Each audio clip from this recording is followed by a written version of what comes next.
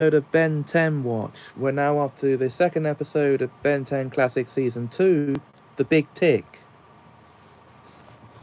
Now, this is a very straightforward plot. During a trip to Yellowstone National Park,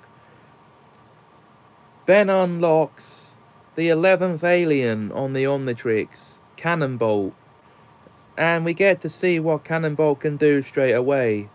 Well, not straight away, because at first glance it doesn't appear able to do anything, but it ends up being good for bowling down the villains. Yeah, there you go.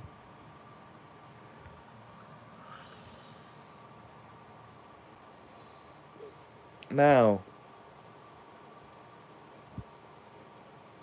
this is a great way to introduce a new alien. Now, Ben Tennyson is no ordinary kid. He's Ben 11. Yeah, okay. Because he has 11 aliens he can turn into now.